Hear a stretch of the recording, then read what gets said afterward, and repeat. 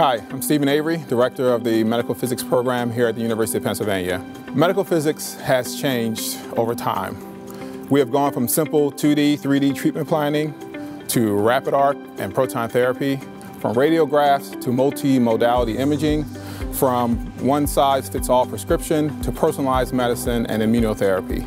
We at the University of Pennsylvania recognize these changes and are taking steps to train the medical physics leaders of the future in an environment conducive for world-class cancer care and cutting-edge translational research. Our new home, the Perelman School of Medicine, combines a top 10 university, a top 10 cancer center, top 10 NIH funding, all under one roof. We are taking the lead in building the foundation for training the medical physicists of the future. I encourage you to visit our website to learn more about our CAMPEP-accredited programs. We hope you will consider being part of the Penn team. Thank you.